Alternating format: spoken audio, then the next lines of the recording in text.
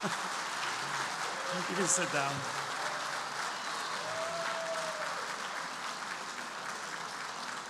Now, that's certainly a first at a Touchstone conference, but if we can double the number of students we have here next year, we can maybe get 2 proposals, start a tradition. But now, she did say yes. I said that, but there was too much applause. Now, of course, I'm going to piggyback on that by trying to get into your pockets a little bit. We definitely need an organization like Touchstone is pretty much a hand-to-mouth organization. We had a board meeting this week, and one of the things that we instituted a few years ago was I talked to the people who manage our marketing, and I said, look, I want to double our subscriber base as fast as we possibly can. So I said, give me a plan on how we're going to do that. And they came back with a plan, and they said, here's how much it's going to cost. And they said, it'll take 5 years. I said, can we go any faster than that? And they said, no. And I said, all right, let's do it. And I'm happy to report that we are well ahead of schedule. And we were talking to the board. So everybody was very happy to hear this. But I said, one thing to keep in mind, every subscription we sell, we go a little bit more into the red because we lose money. To get a subscriber, actually, someone to subscribe for $19, or $14 if you subscribe online, then you lose all the money there's a lot of money you lose on that. Then you've got to get them to resubscribe, and then resubscribe again. Once they've done it twice, they're going to stick with us. But it ultimately costs us about $150 per new subscriber to keep going. Now these conferences too, that's a big money loser. But we're not in the business to make money. We're in the business to do what we're doing here tonight. But as you probably can tell, we're completely dependent on donors to get us there. And the group of donors who we just had our dinner that we're most dependent on and most grateful to is the Society of St. James, which is people who donate $1,000 or more a year. You get all kinds of things. We're going to start doing meetings a couple years on Zoom. We'll have inside information about talks that we're giving. Of course, you're invited to our annual dinner. And then you get a lot of free things in the mail, like books. And Mady's book, which is the best book we produced ever, in my opinion, is something that went out to all society members. And you can become a society member for as little as $85 a month. So anyway, think about that. We've got my long-term goals are to do another conference like this because we get some of our best content from the magazine from these conferences. And it's not just the content for the magazine, but I think one of the most important parts of our mission is for you all to get together. I mean, because you all got together, hey, new life is going to come out of this conference. And we are, I think that's one of the most important things we could do is more gatherings, face-to-face meetings. That's why I think going over to La Quinta and talking is so important. So think about becoming a society member. And anyway, with that, I'm sorry? Oh, invite Father Wilbur up. I forgot.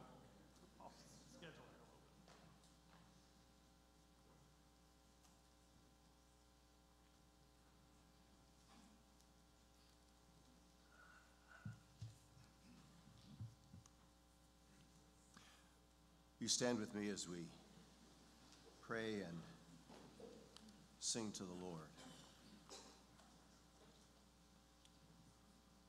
Oh, sing unto the Lord a new song, for the Lord hath wrought wondrous things. His right hand and his holy arm have wrought salvation for him. The Lord hath made known his salvation. In the sight of the nations hath he revealed his righteousness. He hath remembered his mercy to Jacob and his truth to the house of Israel. All the ends of the earth have seen the salvation of our God. Those revelations have come to us in creation, in the faithful work of God throughout all of the history of salvation, supremely in the incarnation, the sacrifice of Christ, the resurrection, Pentecost, And so that we say truly in the church, the Lord is in our midst. In many ways, he's always coming. And so we celebrate tonight a song that I almost can guarantee, will not sing for a while. And I will warn you because I don't want anybody to be too taken over by surprise and laughter. We're going to sing tonight, Joy to the World. Let us pray. O Christ our God, we give thanks beyond our expression that we can make of our gratitude for the magnitude of what you have done to bring to us not only the order and the fullness of creation, the unspeakable grace and mercy of creating us in the likeness, in the image and likeness of God, for coming to us in the Holy Spirit, the comings, the comings, the comings. And so, as we are in this conference, whose theme is the first word, crisis, we thank you that the King of all authority is in our midst, in our lives, and in your world. Joy to the world, the Lord is come.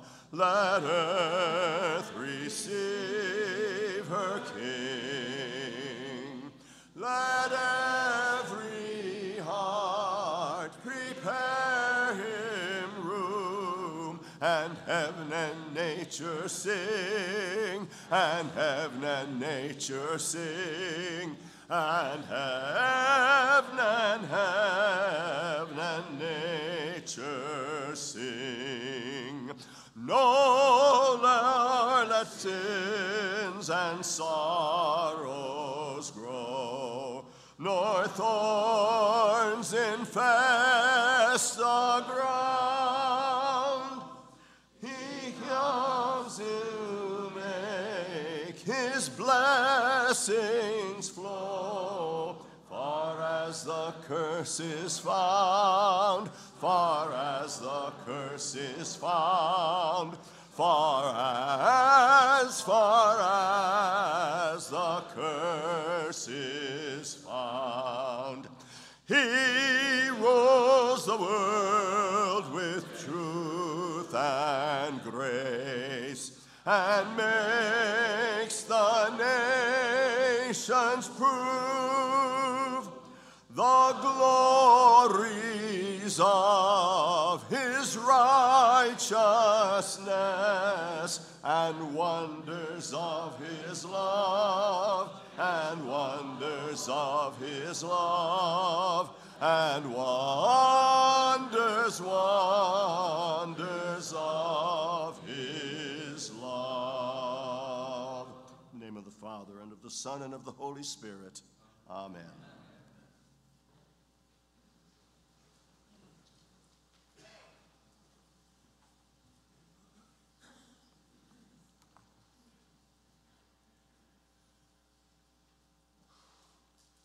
Where two or three are gathered, there is Christ. As we gather in his name, we are all members of the one body.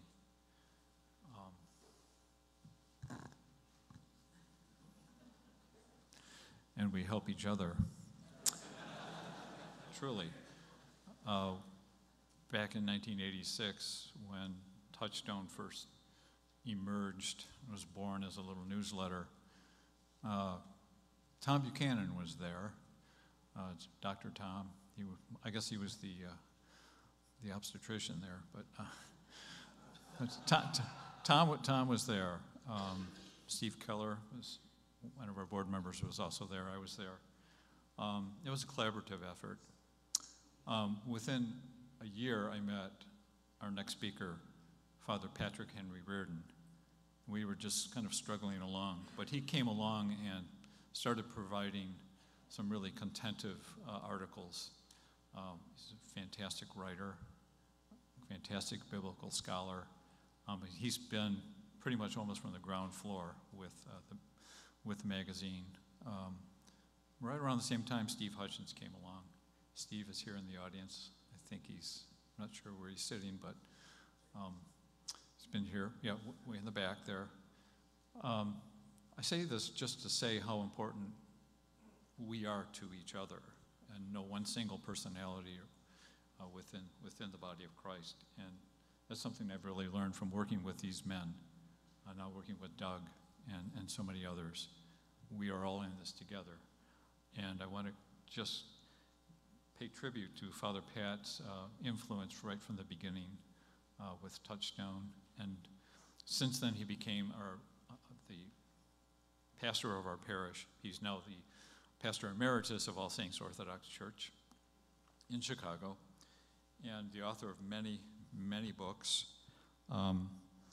His education includes, many decades ago, as he says, Southern Baptist Theological Seminary in Louisville, St. Anselm's College, and the Pontifical Biblical Institute in Rome, and St. Tikhon's Orthodox Seminary in Pennsylvania. He also taught at several colleges, 2 seminaries over the years, pastored congregations in Florida, Oklahoma, Pennsylvania, and Illinois. He's published 11 books and numerous articles, reviews, editorials, and several journals.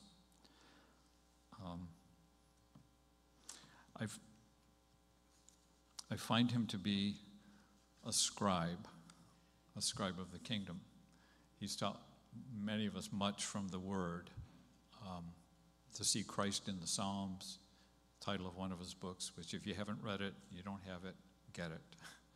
So without further ado, I'd like to welcome Father Patrick Henry Reardon to speak to us.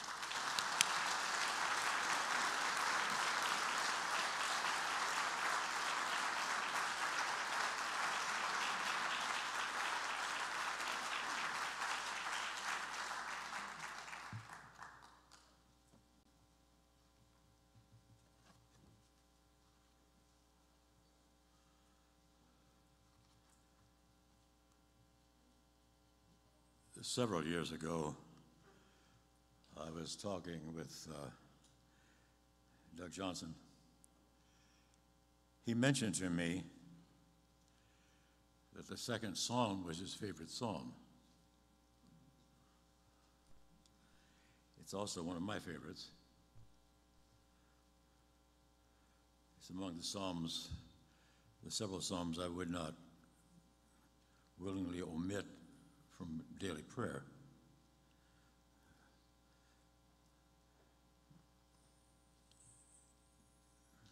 But I thought it was something special that Doug took that as his favorite psalm.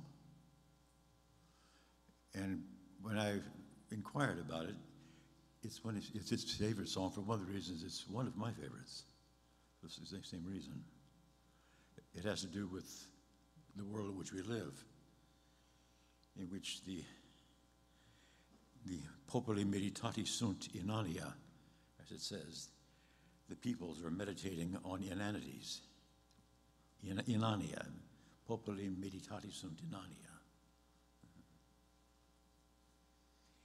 In Christian literature, this psalm is first quoted in the prayer of the church in Acts 4. Remember the arrest of Peter and John. They pray the psalm, and then they move on through the psalm to talk about creation and how God has made all things and deposited them in the hands of his Christ. And then suddenly you get this resurgence of resistance within the world. That's very clear. Luke was very struck by this. And in fact, you'll see that reference there in chapter 4 of Acts. He refers again to Pontius Pilate and Herod, two men who had been at odds. They come together at a conspiracy. In Luke says in his gospel that Pilate and Herod had not been friends before. Jesus brought them together.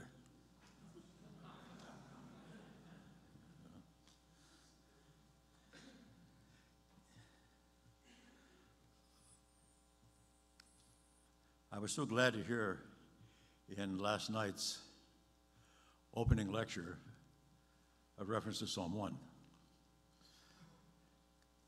But the rooting of authority already in the law of God, and the judgment. Rusty Reno made that point. I said, "Well, this is marvelous." The theme is Psalm 2, but he went back to Psalm 1, and that's right. That's right. You see, Psalm 2 is the politicizing of Psalm 1.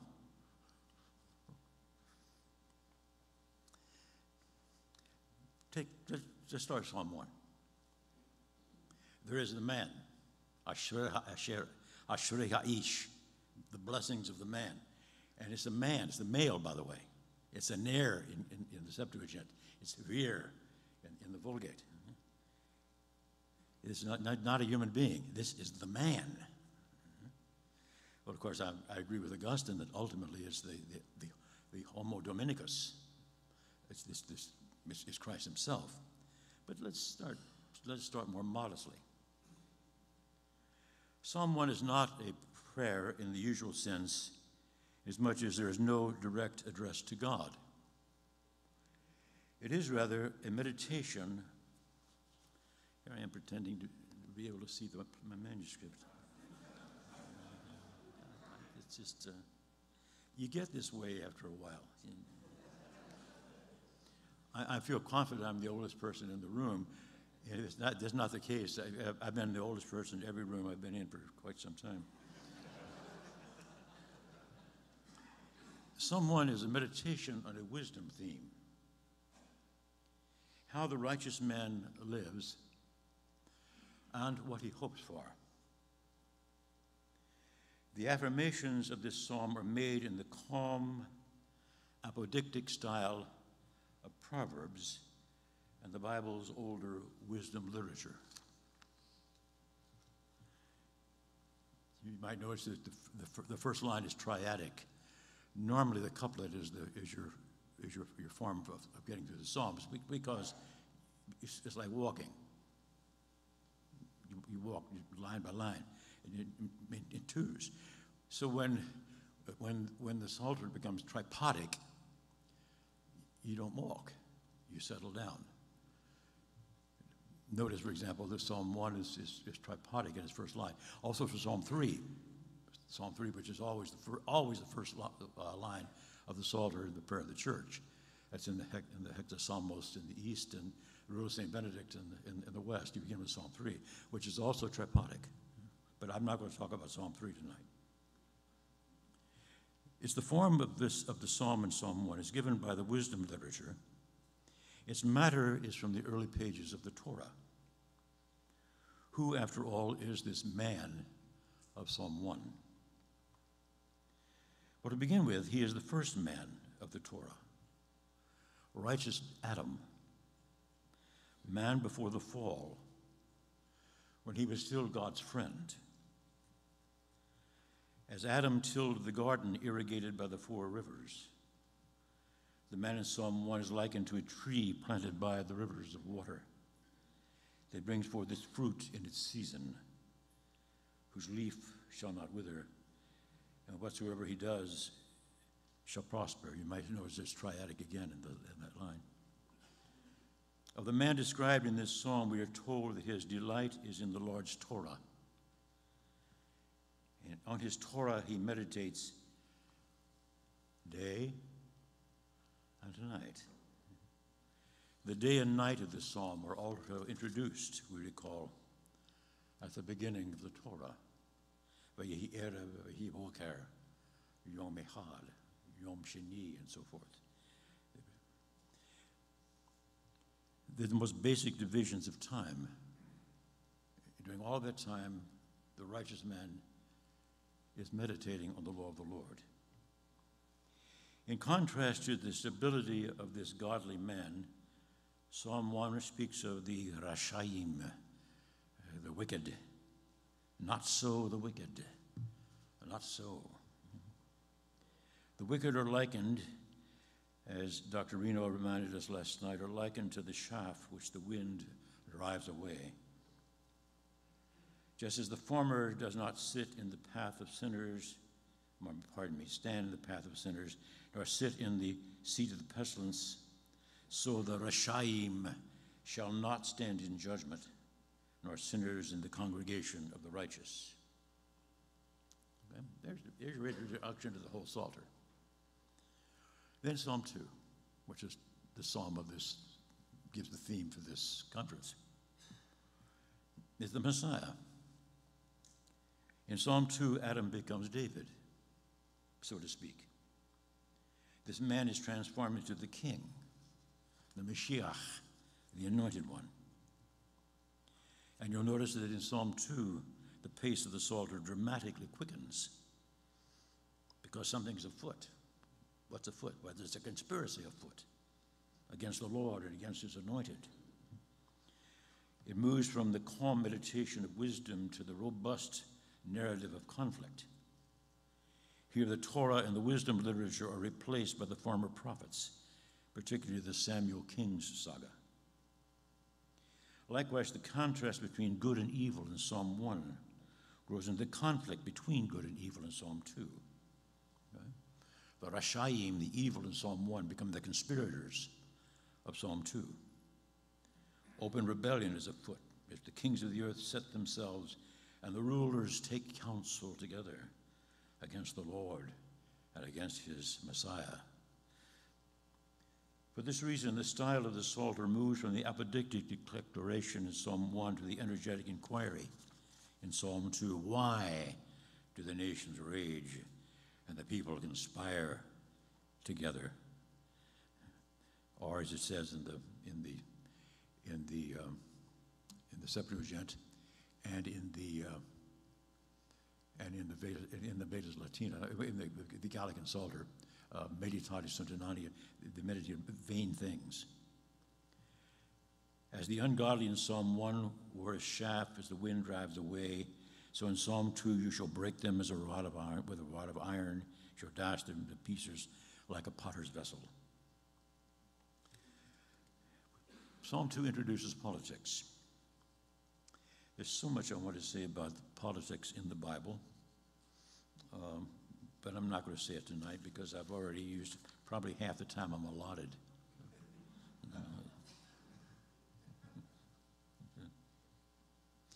The historical goal of history, what other kind has a historical goal, is the gathering of all the kingdoms of the earth in the worship of the true God.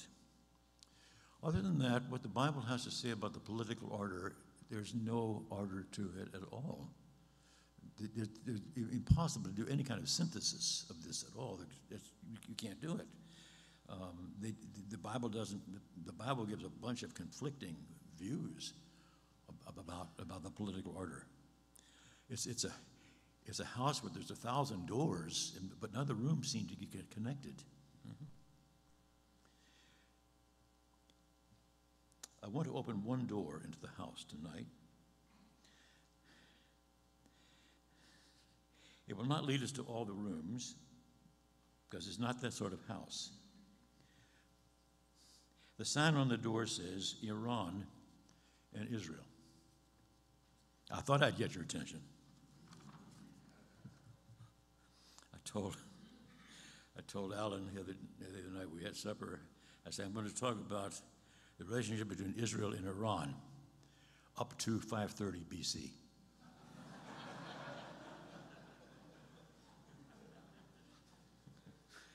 But I thought I couldn't do anything else. After reading Rod Dreher's column yesterday morning, his Substack, I always read everything. I read everything Rod writes. This evening, I do want to begin by speaking about Persia and its historical relationship to the people of God. And this will fall, I think, right out of what I've said about Psalms 1 and 2. It's truly remarkable that the first time God speaks of a Persian ruler, he compared the Persian ruler to David, the father of the Messianic dynasty. Ko amar Adonai limshicho, v'keretz asher hehazati bimino.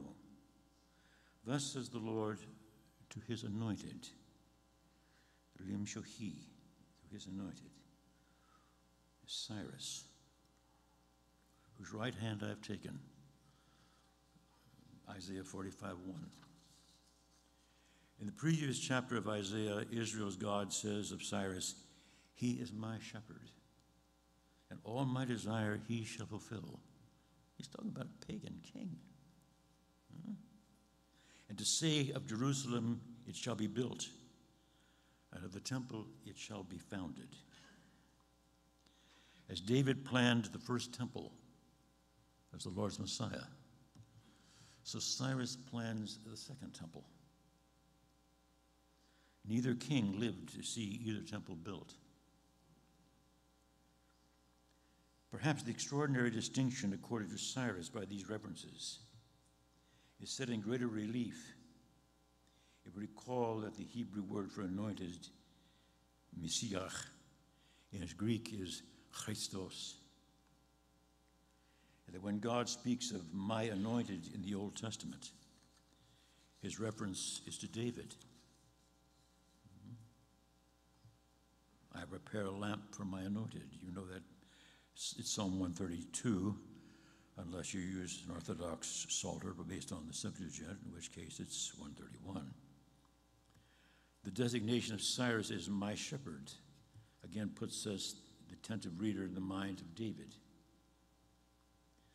Who then was this Cyrus of whom the Lord God speaks in these messianic and covenant terms? It was Cyrus II of Anshan, an ancient country within the territory of modern Iran. It lay to the northeast of the Fertile Crescent, just under the Caspian Sea. After the fall of Nineveh in 612, Anshan, traditionally subject to the Assyrians, became a vassal state of the Medes. In 550, its king, Cyrus II, defeated the Medes, thus becoming ruler of the entire empire of the Medes and Persians. I touched on this several years ago with one of my columns called Two Views of Persia, and how the Bible's view of Persia differs profoundly from the view of Persia you have in Greek literature. The Bible takes a very rather dim view of the Greeks, but a rather positive view of Persians. In order to gain this ascendancy, Cyrus had accepted the help of the Babylonians, who apparently did not reflect that a victorious Cyrus would soon prove to be a greater threat to them than the Medes ever had been. When their new danger did finally dawn on the Babylonians, they promptly formed a defensive pact with several countries, including Lydia, a kingdom situated in the west of a large peninsula we now call Turkey. Before challenging Babylon, therefore, Cyrus determined it would be better to conquer Babylon's ally, Lydia. I'm not going to go through all that. You'll just go back and read the first book of Herodotus. It's all there in the first book of Herodotus, which ends in 530 with the death of Cyrus. I'm going to skip about 10 pages of this.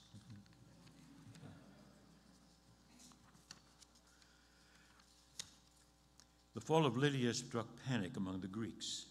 That's all referred to in Isaiah 41, verses 5 and 6. The Greeks quickly realized that they too would have to face the growing Persian Empire.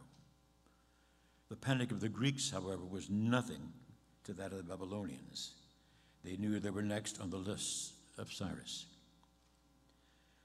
To the Jews, however, the recent victory of Cyrus over Lydia augured their own deliverance, so they watched his military progress with no little excitement. Just read Isaiah 41. Just place yourself in there. See between 547 from that point on, and to start with We'll just start with the second part of Isaiah. Just start with chapter 40. Over and over Israel is told not to fear because God was about to deliver them from the Babylonians. That's a major theme. It has to do with this pagan king, Cyrus, who was unwittingly. He's a decent man. He's not like the Babylonians, but he's not a believer in the Lord. But the Lord uses him. They did not have to wait very long. On October the 13th, 539, Cyrus captured Babylon by a shrewd tactical maneuver, immortalized in military history. And that's all covered in detail in Herodotus. As we know from a record Cyrus left to posterity, an inscription on a clay barrel called the Cyrus Cylinder, this Persian ruler of Babylon promptly proclaimed himself a servant of the Babylonian sun god Marduk. In the Bible, nonetheless, Cyrus is ever regarded as the historical instrument of the true God, Israel's God.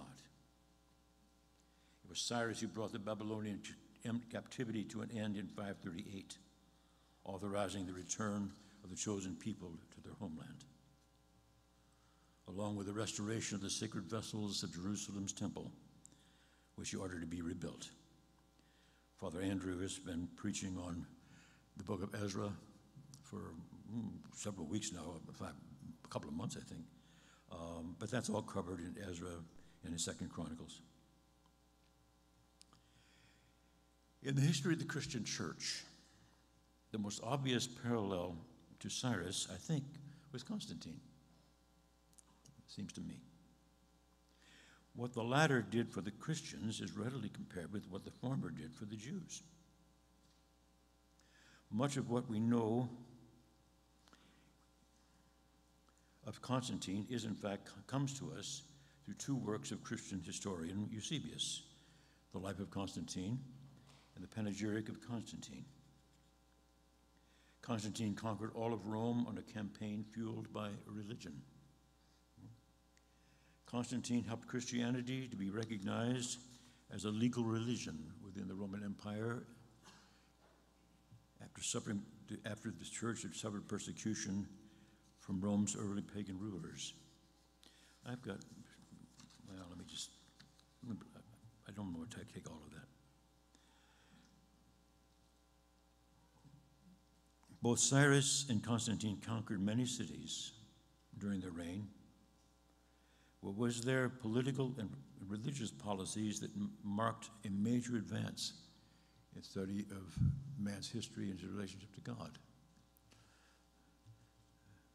But by seeing to the building of the Second Temple, this pagan king, he transformed Judaism. Because this is the temple that was going to receive the Messiah. And the church certainly has not been the same since the time of Constantine. The policies of these two men allowed people to speak their own languages, practice their religions, their own way of life. Their toleration towards the people they conquered contributed to the advance of Judaism and Christianity. It's the first fruits, as it were, of what we hope for at the end of time and the fulfillment of history,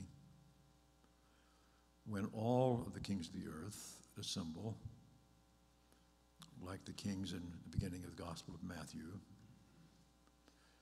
assembled with their gold and their frankincense and their myrrh, and all of their philosophy and all of their history and all their scholarship and all their culture, come lay it all at the feet of the Messiah. Amen.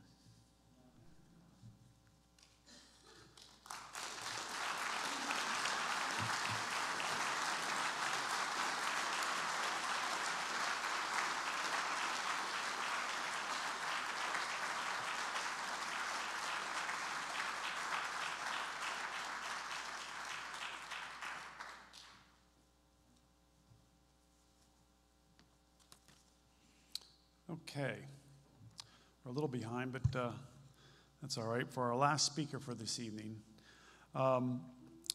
last year, I know many of you were here, and heard Hans Boersma's powerful talk. And we had an editors meeting later, about a month after this, and discussed what we were going to do this year and possible speakers. And Hans was adamant that we had to invite Adam MacLeod to speak.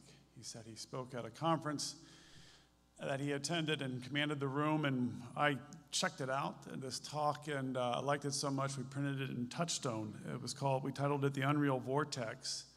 It refers to, he begins with a metaphor of a tornado that wreaks destruction, but similar to how Michael Hamby discussed it, there is nothing in the tornado. It is a void, a low pressure. And what you see is not the tornado, it's just the destruction it wreaks. And it was a brilliant metaphor that he went on to discuss. But so we liked it so much we thought we'd had to have him here at this year's conference. And I'd like to introduce Adam MacLeod is a professor of law at St. Mary's University and research fellow of the Center for Religion, Culture, and Democracy. He's a co-editor of Christy Martin's Jurisprudence. He has authored 3 other books, dozens of scholarly articles, more than 100 essays and book reviews, opinion pieces in the Washington Post, Washington Times, National Review Online, and local newspapers, amicus curiae briefs in the U.S. Supreme Court and state Supreme Courts.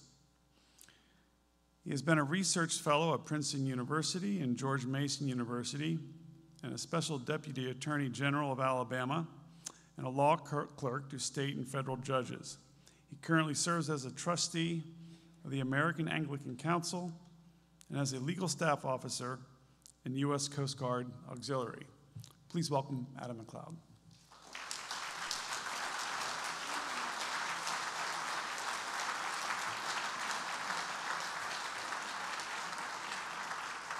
Well, thanks very much for the invitation to be here. Thank you for the warm welcome. I'm going to start a little earlier than 5:30 BC with a story that's very familiar to you, so I'm going to pick up toward the end.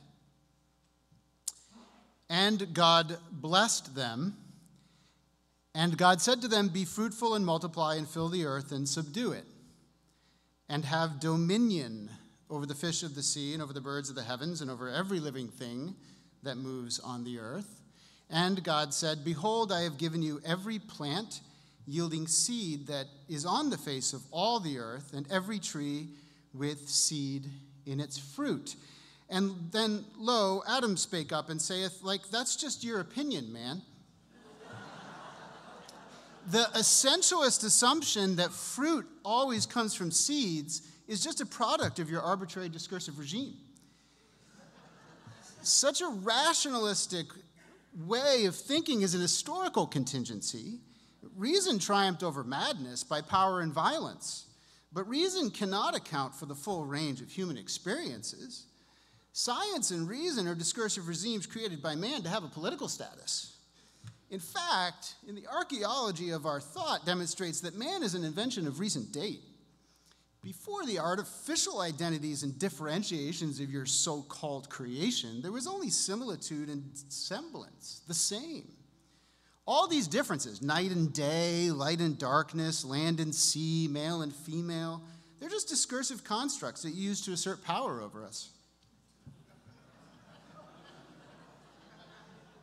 Oh, you haven't heard that part before.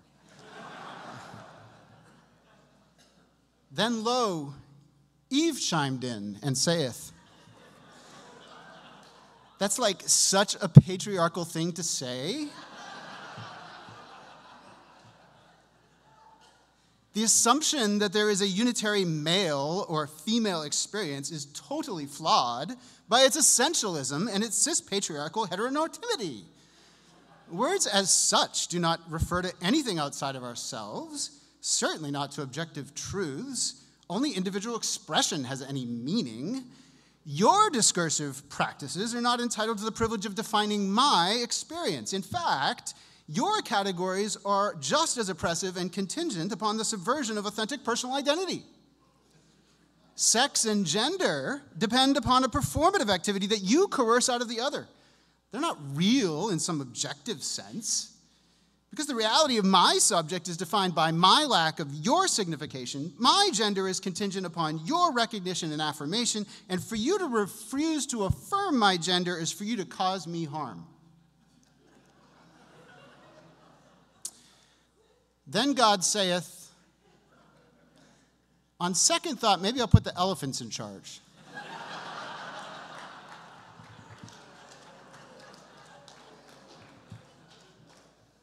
Now, if the latter part of this dialogue sounds familiar to you, maybe you should call your office, because you're probably an American lawyer. A generation ago, critical theorists moved into the mainstream of law schools and legal academic discourse and took up residence there. They now dominate legal discourse and advocacy in the United States. A large share of American law professors, lawyers in elite law firms, and public officials who hold law degrees now either espouse or accept the basic dogmas of post-structuralist ideology. Pick up any law review article or an amicus curiae brief in a landmark Supreme Court case at random, and you're more likely than not to encounter one or both of these dogmas. The first dogma is that law has no essential connection to reason. There are no rational bases for the law, and there are no binding reasons within the law.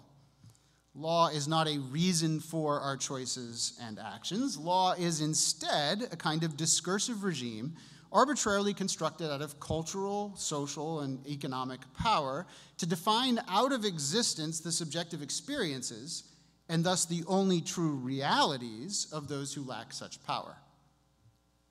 The second dogma is that language has no true meaning. Language is not the vehicle by which legal meaning is transmitted from one rational human being to another. Language cannot coordinate our discourse toward mutual understanding, nor can it coordinate our actions toward a common good, because language does not refer to anything outside of itself. There is no correspondence between the signifiers of any language and truths that language might signify. Language is a never-ending play of signifier sliding over signifier, with no determinable relation to any extra linguistic reference at all. Those in power manipulate this indeterminacy of language to control what people say, and thereby to control what people think.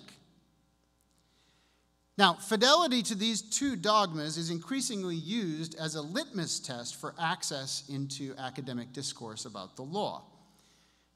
Now, today, to apply for appointments to several elite law faculties or to submit an article to some elite law journals, one must first provide a diversity, equity, and inclusion statement which signals adherence to, or at least submission to, one or both of these dogmas. This is a problem because, of course, law faculties are the gatekeepers to the legal profession. And because the law schools are committed to this post-structuralist ideology, the lawyers who graduate from law schools are increasingly enslaved to it. Now, I don't mean by this that the lawyers are aware of their ideological enslavement. I found that most of my colleagues in the legal academy have not read Foucault, Lacan, or Derrida.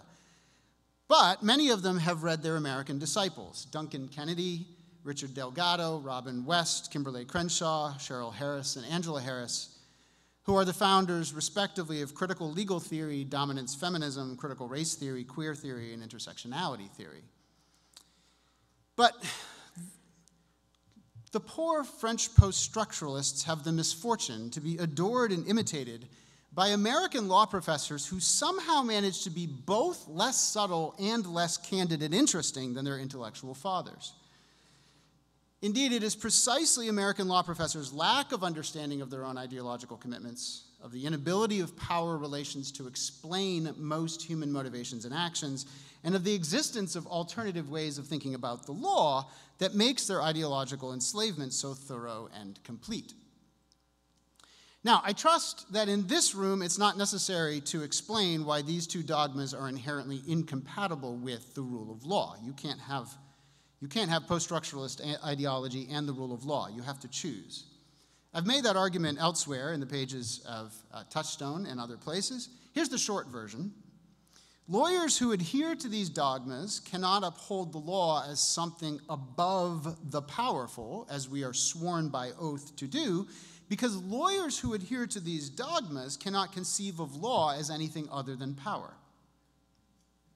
To think of law as a practical reason, independent of power, one must first think of law as having an essence, the great heresy of post-structuralist thought. There has to be an essence to law, a core reality by reference to which all weak, derivative, and defective instances of law can be compared.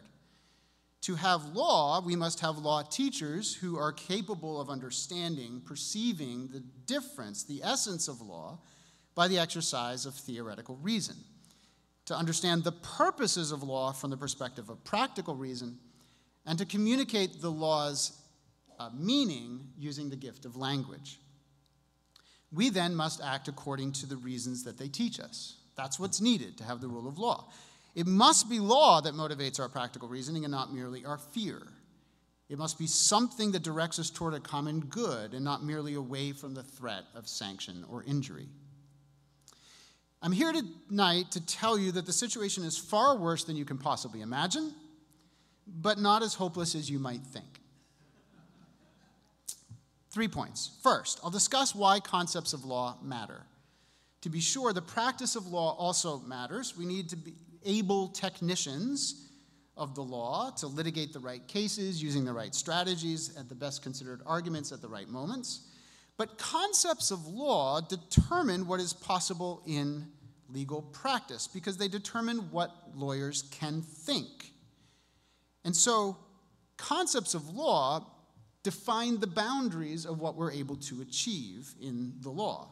In particular, the rule of law depends upon our acceptance of one basic truth. Second, I'll explain that because our legal educators rejected that truth a century ago, we've already lost the rule of law in principle.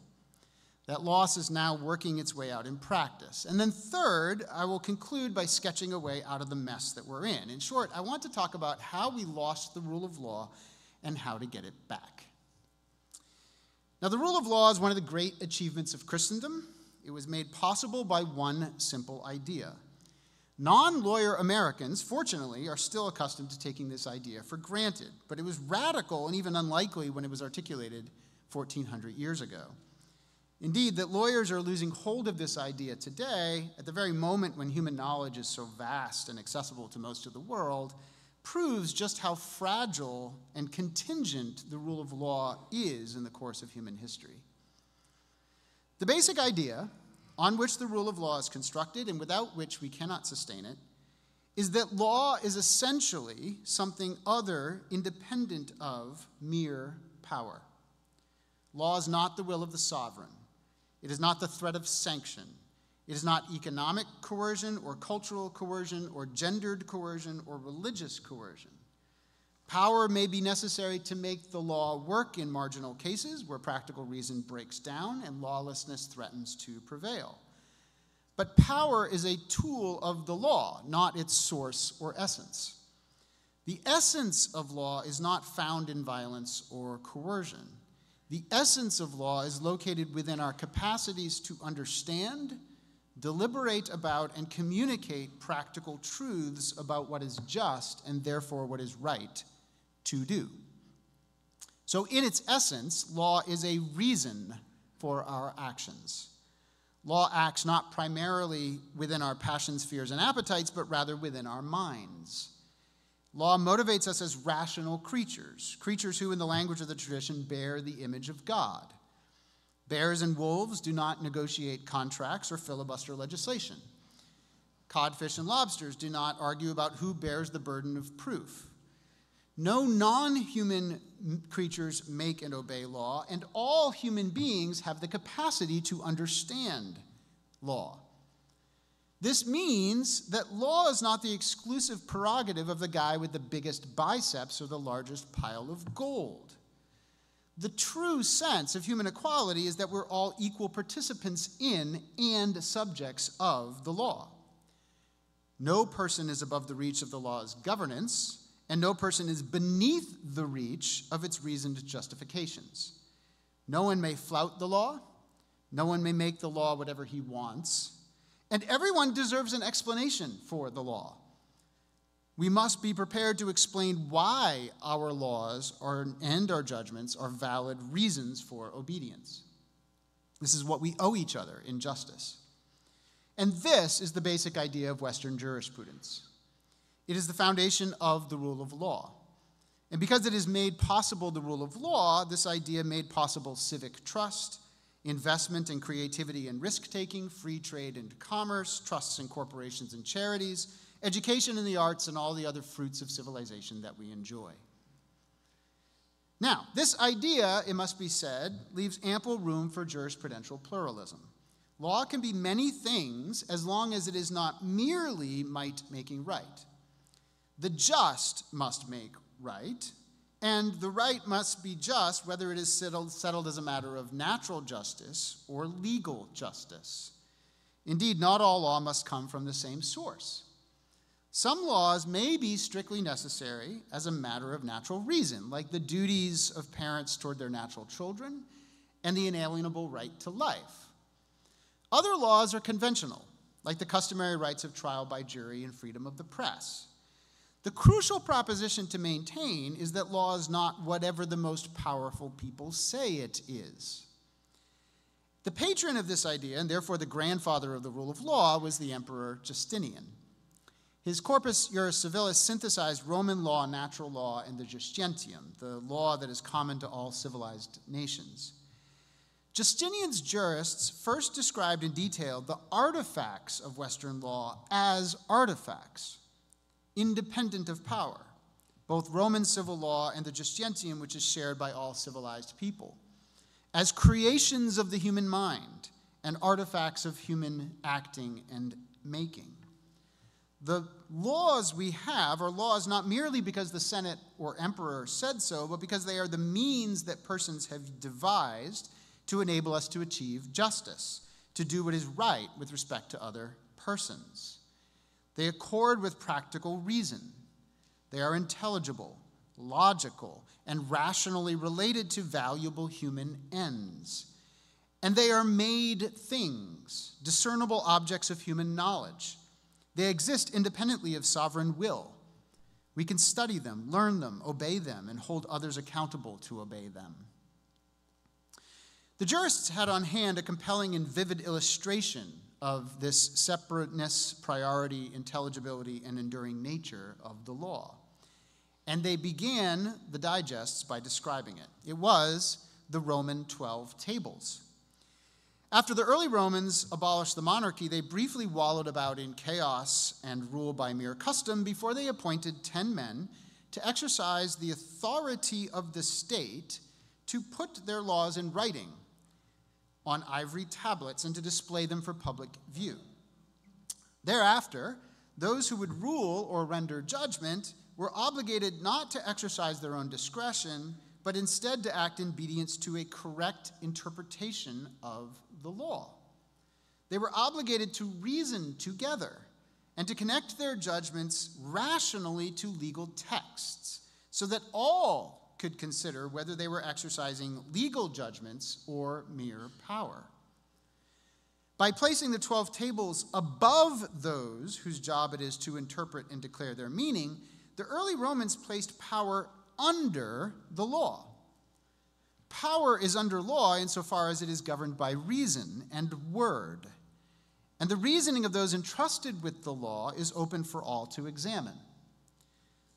Their legal power must remain for a people who are governed by law rather than by the biggest biceps or largest pile of gold. Power is certainly part of the law, and that sometimes makes it effective, but it is not law's essence. When Justinian's jurists write about power, they describe it as something contingent upon and created by laws rather than the other way around. The natural power that is common to all persons is liberty. All other powers are artificial. All men are born free, they tell us. For this reason, Justinian's jurists insisted that slavery is contrary to natural law, a revolutionary idea in the 6th century. The power of a slave owner is therefore an artificial creation of the Justitium, contrary to nature, made in response to wars and conquests to provide an alternative to mass slaughter. Other powers also serve the ends of law and are derived from law. The power of a guardian over his ward is a product of civil law, and the guardian is bound by duties to protect and defend the ward, which duties are defined by law. A praetor can confer rights to possess goods, but he cannot make an heir, because he cannot defy the legal authorities from which his power is defined. Indeed, all the public offices are creatures of the law, made to serve the ends of the law. And so the jurists ask rhetorically, quote, what advantage is there in the existence of law in the state if there are not officers to conduct its administration? In these ways and many others, Justinian made it possible to think of law and justice as something independent from and prior to power. Human actions, including the actions of the most powerful, are judged by an external standard that is partly conventional but not contingent upon power itself. Law is not made right by power. Power is made right to the extent that it is authorized and governed by law. Furthermore, the civil law itself is under a higher law. Not all the laws are human artifacts in Justinian's account. Some laws are settled and fixed prior to and independent of all conventions. The laws of nature, we read in the Institutes, which all nations observe alike, being established by a divine providence, remain ever fixed and immutable. The authority of such laws is not contingent upon political sovereignty. Indeed, it does not depend upon any human volition, and one need not be a legal specialist to interpret this natural law. Throughout the corpus, the jurists refer to legal doctrines that are required not only by civil law, but also by, quote, natural reason. As later jurists who built upon the Justinian's doctrines observed, natural reason is God's gift to all who bear his image. Now, both the Institutes and the Digest identify law with right and justice. This is another revolutionary idea. Indeed, Justinian's jurists use the same word, jus, to refer to the lawful, the just, and the rights that are owed to persons. Note well, law is not contrasted with rights and justice, a contrast that many elite legal scholars draw today. Nor is it associated with legislative will, executive force, or judicial jurisdiction. Law, right, and the just are all in the same family and working in the same direction. Now, some rights are universal, required as a matter of natural justice. The truth of the universal right not to be killed intentionally is not contingent upon human power or convention, much less on the assent of a sovereign political. Laws that secure the right to life, as by imposing criminal sanctions on murderers and refusing enforcement to transactions whose purpose is death, are strictly required as a matter of natural practical reason. So laws that prohibit murder rest on an authority of natural reason itself, with or without any positive enactment. Justinian's jurists thus uncover the universal principles within the law that reconciled law to the just and to the right. In the Institutes, we encounter the revolutionary claim that slavery is contrary to natural law. In the Digest, we learn that the natural law teaches us the union of man and woman that we call matrimony. And we find that the edict that a man is to be judged according to the like rule that he's caused to be applied to another, an edict of perfect justice.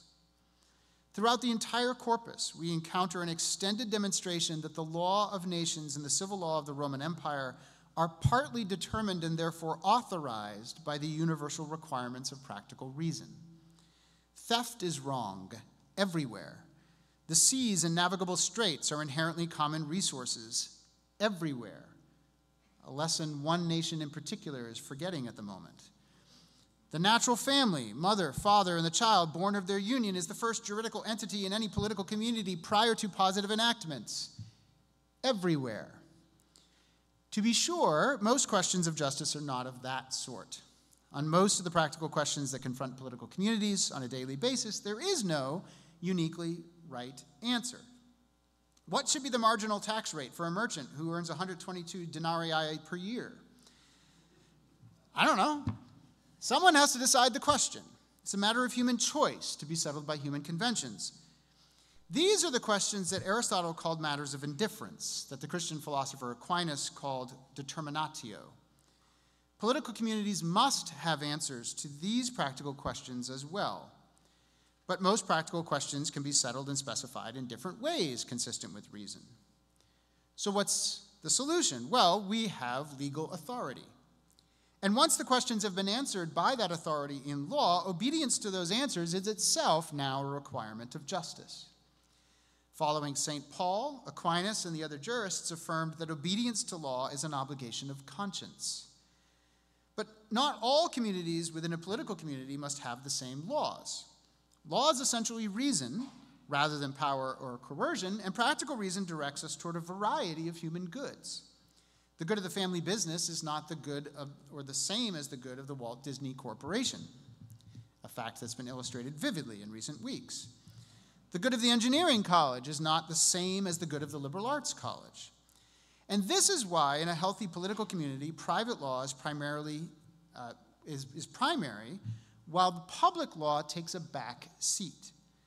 Indeed, a mark of a healthy political community is the proliferation of private laws and the stable simplicity of public laws. And conversely, one of the first marks of an aspirationally totalitarian regime is that it eliminates private laws. All private rights of property and contract, all jury trials and other institutions of adjudication, the family, any private sources of private authority that might compete with it.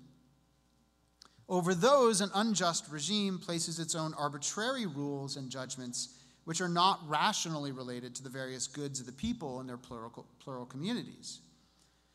A just political community is therefore pluralist. It does not mistake expertise for practical wisdom, nor the ends of those in power for the common good.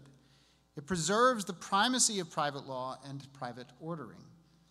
It especially extends legal and constitutional protection to those institutions of ordering that make and enforce private laws and which enable different groups and communities to flourish within the community in different ways.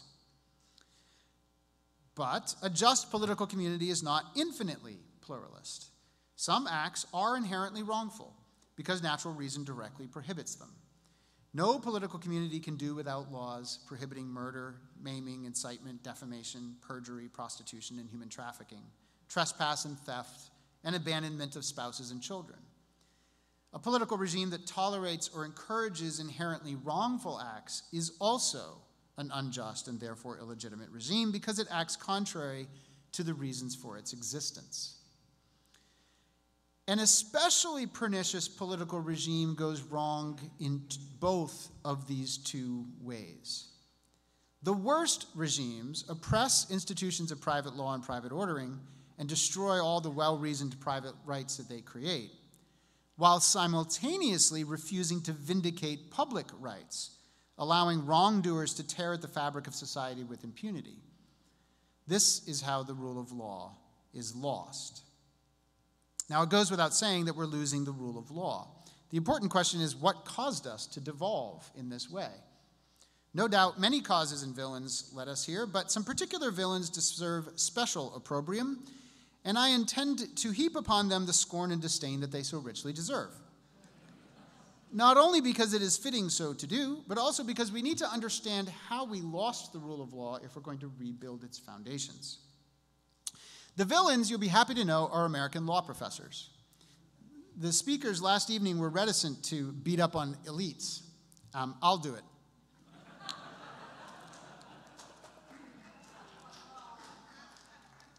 I'm nothing if not a shameless demagogue. The American law professors, though, modeled their villainy on that of an earlier English law professor, an especially creepy villain named Jeremy Bentham. Before his corpse was embalmed at his request and displayed as an icon at University College London, look it up, true story, Bentham spent his entire career expressly particularly corrosive disdain for the rule of law. Law is nothing more nor less than sovereign power, he asserted. Any idea that law exists independent of the sovereign's will is not to be taken seriously. Bentham was not what one would call an intellectually humble man. Adumbrating the tactics of postmodern activists by more than a century, he mocked and derided anyone who clung to that old connection between the law, the just, and the right. The idea of natural rights was to be dismissed as nonsense on stilts. The entire tradition of English common law could be swept aside as infantile. Customary law, he said, is the law of brutes. And do not make the sophomoric error of thinking that you have constitutional rights. What we call rights are mere concessions of privilege from the sovereign. They exist at the sovereign's forbearance and are entirely contingent upon his will. Bentham's theory laid the foundation for what became known as English legal positivism. In the early versions of legal positivism, expressed by Bentham and his disciple John Austin, all law is the exercise of political power. Law is not something independent of sovereignty, nor does law justify and limit political power, as the American founders thought. Rather, law is entirely contingent upon the power of whoever manages to attain and keep the highest political office. Bentham defined law as an assemblage of signs indicating a volition conceived by the sovereign within the state to govern a person or class of persons under his power. These persons are in the habit of obeying the sovereign. And so the sovereign does not attempt to rule by appealing to the reason of his subjects. He does not communicate with his fellow human beings as rational divine image bearers. He simply expresses his will. He imposes his will on others by the brute fact of his sovereignty and by the unreasoned habituation of his subjects.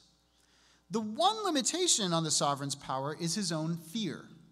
His fear that if he pushes his subjects too far too fast, they may awaken from their brutishness, rise up against him, and deprive him of his sovereignty.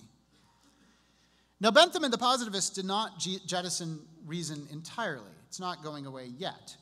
On Bentham's view, law must remain intelligible to the extent that it is necessary to communicate the sovereign's volition. Law itself provides no reason for obedience, but to serve its functions, law must effectively communicate what the sovereign commands and prohibits. So in English legal positivism, law retains the grammar of language and the form of reason, even though all of the actual ends of the law have dropped out. After Bentham, legal theory clung for several decades to the wispy vestiges of rationality, like empty snakeskins or corn husks, until even those were swept away. But that's a little bit later in our story. We have a couple more villains to heap opprobrium upon. The next chapter brings us to American soil, where we meet an American jurist by the name of Oliver Wendell Holmes, Jr. Holmes put to pragmatic ends his considerable rhetorical ability, his influence as an associate justice, first on the Massachusetts Supreme Judicial Court and then on the Supreme Court of the United States, and his proximity to elite law faculties. Holmes washed the rights and duties of the law in what he called cynical acid, and he began the gradual erosion of the vestiges of right and legal justice that the English legal positivists had left in place. In 1897, standing on the steps of Boston University's law school, Holmes delivered what was to become the most influential expression of American jurisprudence for the next century. The talk was published in the Harvard Law Review under the title The Path of the Law. In that landmark work, as in an earlier work deceptively called The Common Law, Holmes fathered the novel myth that legal judgments are not judgments of law, but are mere products of judicial power, and that the common law is therefore nothing more than the law made by judges. Holmes stripped the reason out of the common law and established a new sovereign hierarchy with judges on top. This is where we get our idea of judicial supremacy and why we now all wait around the last Monday of every June for the Supreme Court to tell us what the law is. A generation later, legal realists such as Carl Llewellyn, Felix Cohen, and Arthur Corbin made judicial supremacy the official dogma of elite American law schools. It really did start at the top and work its way down, especially that law professor faculty called Harvard. And their disciples took these dogmas with them when they joined law faculties in flyover country, and it quickly displaced the older idea of law as a means to achieve the just and the right. In the several generations since their evangelistic diaspora, legal realists, law professors have indoctrinated generations of American lawyers to believe that all law is political power. So the only choice now is not between law as reason and law as power. The only choice is between having law made by a legislative sovereign, a judicial sovereign, or an executive sovereign. To this day, America's most influential lawyers remain enslaved to this dogma. Liberal lawyers, think Justice Anthony Kennedy, prefer judicial supremacy. Progressive lawyers, think Justice Stephen Breyer, prefer executive supremacy. Conservative lawyers, think the late Justice Antonin Scalia, prefer legislative supremacy. But they all think of law as essentially power. Until the last decade, these modern philosophies of law correlated quite exactly with broader philosophical commitments. Judicial supremacists were liberals. They viewed courts as guardians of civil liberties against the predations of tyrannical majoritarian factions. Southern Democrats made the liberal view plausible when they used legislatures to enact Jim Crow segregation. And Northern progressives did the same, who used legislatures to enact eugenics laws. Administrative supremacists were progressives who believed in the omnicompetence of experts and credentialed statesmen. They believed that experts and statesmen could engineer society correctly if they could just rule from within administrative agencies where they would be insulated from populist pressures. The apparent triumphs of zoning regulations, a professional military and diplomatic corps, and public health officials made the progressive view plausible. Legislative supremacists were conservatives and libertarians. They viewed unaccountable courts and administrative agencies as the chief threats to ordered liberty and institutions of civil society. They looked to constitutional and legal texts to supply limitations on judicial and executive powers. They developed old legal interpretive methods into new theories called originalism and textualism. And the judicial and executive usurpations which made their view plausible are too numerous to count here. We'd be here all night. Now, recently, however, this correlation has fallen apart. All the modern legal theories turn out to be interchangeable with each other. Progressives, such as Yale law professor Jack Balkin, have discovered the charms of textual interpretation. They even have their own version, which Balkin calls living originalism. Libertarians, especially one at George Mason University, have fallen in love all over again with the so-called Lochner era of American jurisprudence, during which the U.S. Supreme Court used judicial supremacy to strike down legislative enactments that burdened economic liberties. And reactionaries now celebrate the muscular efficacy of the administrative state. One in particular, a Harvard law professor, would substitute a neo-Aristotelian anthropology for a Darwinian one, but essentially shares progressives' aversion to constitutional governance. Now, that modern legal theories turned out to be fungible and interchangeable is only a surprise to those who've only ever read modern legal theories. From the broader perspective of the Western jurisprudential tradition, stretching 1,400 years from Justinian to Robert Jackson, the difference between legislative, judicial, and executive supremacy are not nearly as important and interesting as what they all have in common. They all treat law as essentially the exercise of power. Now, I do not mean that there are no important differences. If law is just power, then it matters a lot who has it.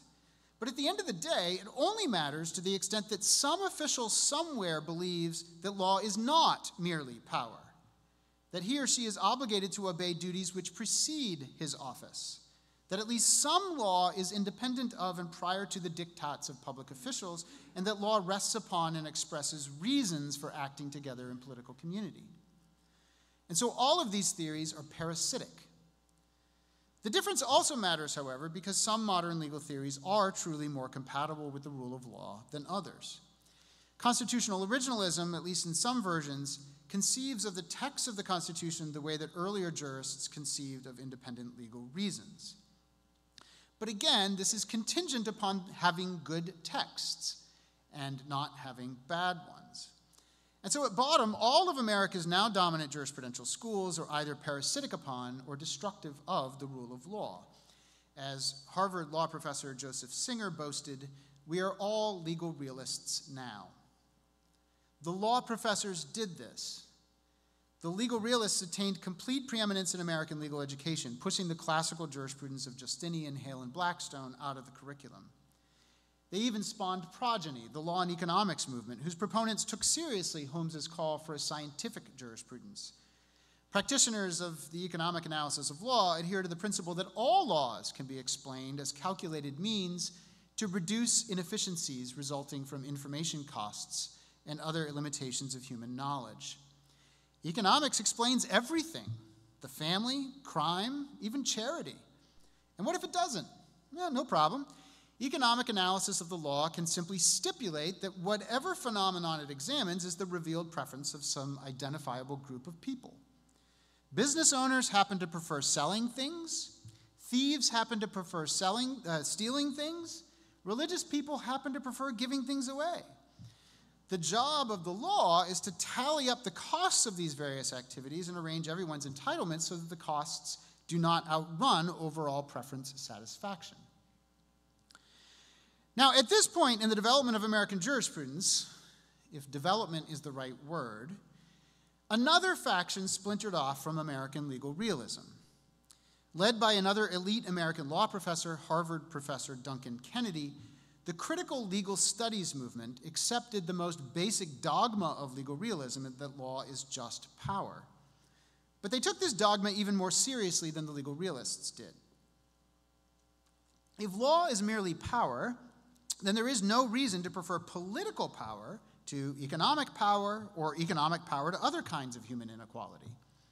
Political sovereignty is artificial, after all, and if the artifices simply anneal the privileges of the privileged, then the entire edifice of supposedly neutral legal rules must come down from its pillared temple and face critical deconstruction.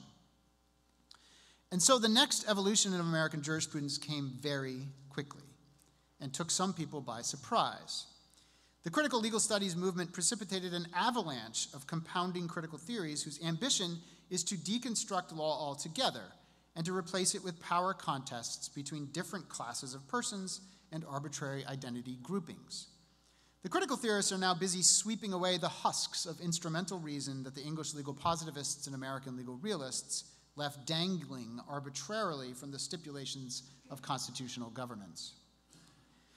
Early in the critical deconstruction of law, in an unfortunately overlooked talk at an American law school, one of the fathers of critical theory, the French post-structuralist Jacques Derrida, said simply and expressly what all the modern and postmodern theorists had been driving at, but that none prior to Derrida had had the courage or the candor to place on the table for examination. He asserted two propositions. First, Derrida stated that law is nothing more than, quote, a force that justifies itself. There is no such thing as a law without coercive enforcement, he said. Reason does not justify the law, force does. As another theorist explained, in Derrida's theory, all law is based on violence, inasmuch as there is no original law, but rather all law was instituted at some time. Second, Derrida insisted that law is not justice. This is precisely a reversal of Justinian. Justice is, quote, the experience that we are not able to experience, an experience of the impossible. This dogma forever divorces law from legal justice. Indeed, it places it in an entirely different mode than the just and the right. Justice is always particular and subjective. It requires addressing oneself to the other in the language of the other, whereas law is always universal and presumes objectivity. So on this view, to speak of law in connection with justice is not only false, but incoherent. The concept of legal justice is a category mistake, like asking whether the ocean is bluer than the Empire State Building is tall. The rule of law requires us to exercise practical reason and to communicate our reasoned laws using a common language, which for lawyers consists of legal terms of art. Critical theories destroy the possibility of both a common reason and a common language, and so destroy the two necessary predicates for the rule of law. But in this, as in so much else, critical theorists are merely continuing the project begun by the modern legal theorists. Here's the really bad news, if that wasn't bad enough. If you're waiting for conservative lawyers to ride in and save you from this, you're going to be waiting a long time. Many, though certainly not all, originalists today are either positivists who accept legislative supremacy or legal realists who accept judicial supremacy. Their theories are different only in degree, not in kind, from critical theories. Critical theories are the logical outgrowths of legal positivism and legal realism, and we must keep this truth squarely before our eyes. If law is nothing more than sovereign power, and if sovereign power is a brute fact, then there is no reason to prefer sovereign political power over cultural, social, or economic power. The critical theorists are surely correct about this. If human law is not grounded on reasonable customs and conventions, and if those conventions are not grounded in natural and divine law, then the critical theorists are correct about liberal legal regimes. Liberal legalism is by itself arbitrary. Worse, it is very likely a dishonest facade used to cover inequalities of cultural and economic power. So to accept any kind of legal positivism or legal realism is in principle to accept all the critical legal theories that they spawned. It is to accept, thus, the destructive demons that postmodernism is now unleashing in our legal institutions. Critical theories take modern legal theories to their logical extremes. So we cannot have post-structuralism and its critical theory offspring and have the rule of law. We must choose one or the other. But the sobering lesson for the textualists of the Federalist Society and the liberals at the ACLU and the Faculty Lounge is this, that modern theories are not our way out. They're equally as incompatible with the rule of law as critical theories are. So what is the way forward? To adapt C.S. Lewis, we must now find ourselves quite far along the wrong road. Progress requires first walking back to where we got off course. We must restore a law school curriculum that centers around jurists such as Justinian and Blackstone. We must begin with the study of law as a corpus of practical reasons. Now, fortunately, we do not have to look far. We're fortunate to work within a jurisprudential tradition, the common law tradition, and to be governed by a constitution that took the best customary laws, such as trusts and jury trials and the presumption of innocence, and combined them with the best natural laws, such as the rights to life and property. Our laws are still essentially rational. This is why, by the way, it had to come from the elite law schools. The law faculties like where I teach, where we're teaching practitioners, are just too practical to be able to get away with this nonsense. The hope here and the opportunity is that in the last 2 terms, the Supreme Court of the United States has returned to its so-called history and tradition test for discerning unenumerated rights and the boundaries of those rights in the Constitution. This is an opportunity because it gives lawyers a pragmatic motivation to examine the historical concepts of laws which reveal the natural insights about natural reason, justice, and the right. If you're now going to make an argument at the Supreme Court, doesn't matter what your ideology is, you better go back and read your Blackstone. When you do, you might find that he's not quite as racist as you thought. Restoring the law to its place within practical reason is like restoring a madman to his right mind. It does not by itself restore all that he has destroyed, but it does stop him from taking direction from Holmes and Foucault and Derrida. That's something, and it reveals the image of God within him. And I think we owe it to him to do that as a matter of justice. Thank you.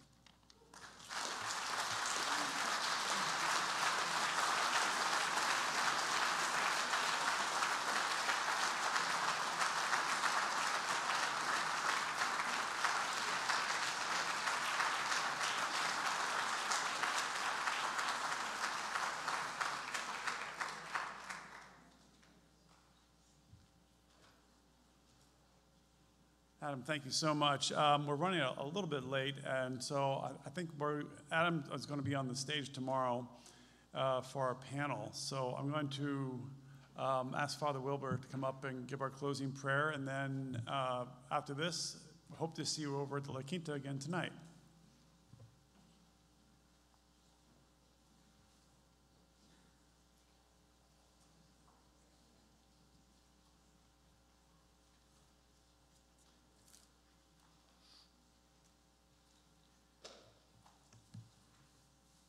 Brief reading for evening begins with a crisis. 2 men were talking with each other, and they had someone who joined them who they did not recognize. And they said, "But we were hoping that it was he who was going to redeem Israel. Besides all this, today, on the third day, since these things happened, yes, and certain women of our company who had arrived at the tomb early astonished us. When they did not find his body, they came saying that they had also seen a vision of angels who said he was alive. And certain of those who were with us went to the tomb and found it just as the women had said. But him they did not see." Then he said to them, "O foolish and slow of heart to believe in all that the prophets have spoken. Ought not the Christ to have suffered these things and to enter into his glory?" And beginning at Moses and all the prophets, he expounded to them all the scriptures, the things concerning himself. When they drew near to the village where they were going, and he indicated that he would have gone farther, but they constrained him, saying, "Abide with us, for it is toward evening, and the day is now far spent." And he went in to stay with them. Now it came to pass, as he sat at the table with them, that he took bread, blessed it and broken it, and gave it to them. Then their eyes were opened, and they knew him, and he vanished from their sight. And they said to one another, "Did not our heart burn within us while he talked with us on the road, and while he opened to us the scriptures?" So they rose up that very hour and returned to Jerusalem and found the 11 and said, "The Lord is risen and has appeared to Simon." Please stand as we pray together and as we sing.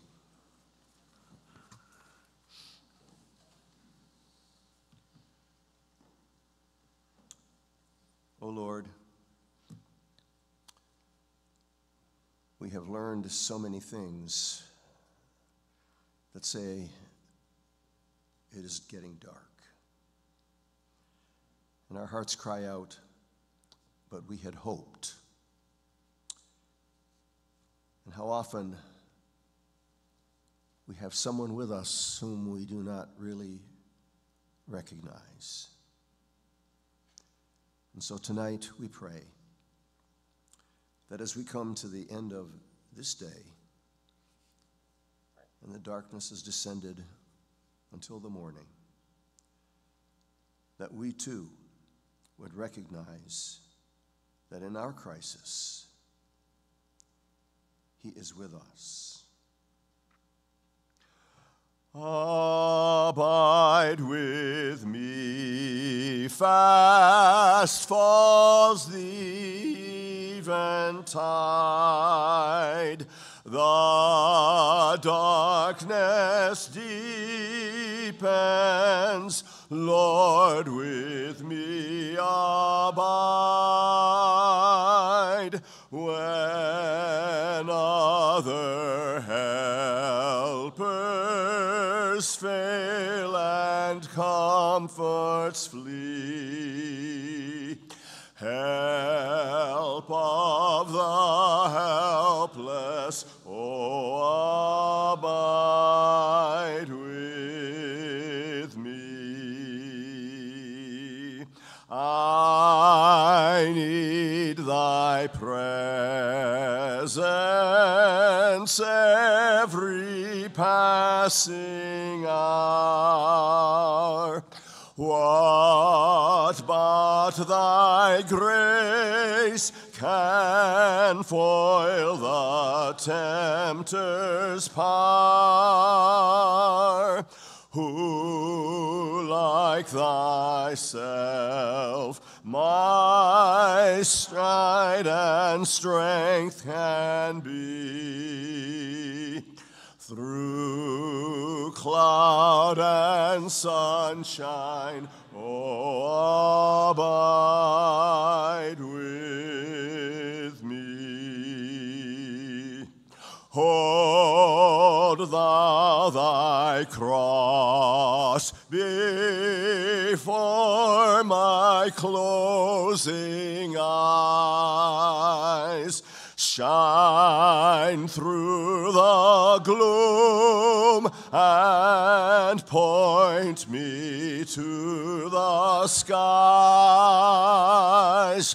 Heaven's morning breaks and earth's vain shadows flee. In death, O Lord, abide with me.